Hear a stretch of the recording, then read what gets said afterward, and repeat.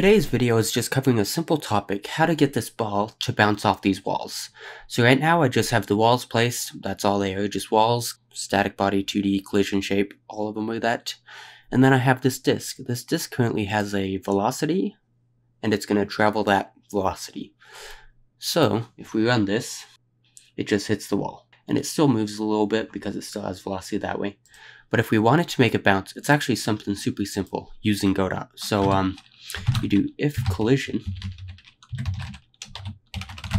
and make sure you're doing move and collide, not move and slide. That way you get the collision info.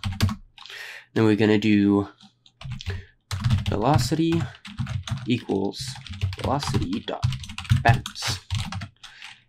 And then we're just going to do collision info dot normal. So this is going to be a normalized version of it. If you don't do the dot normal, then it doesn't work. But basically, it just goes, and now it bounces. And if you wanted to, you could do something where it loses a bit of momentum every time. So you could even do like velocity.x times equals 0.9. Velocity.y times equals 0.9.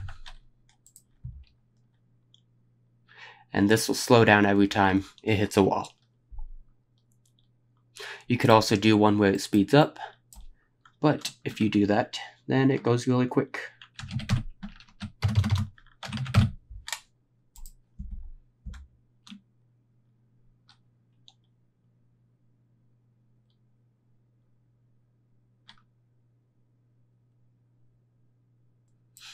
So if you do make it go quicker after each bounce, you're going to want to set a max speed.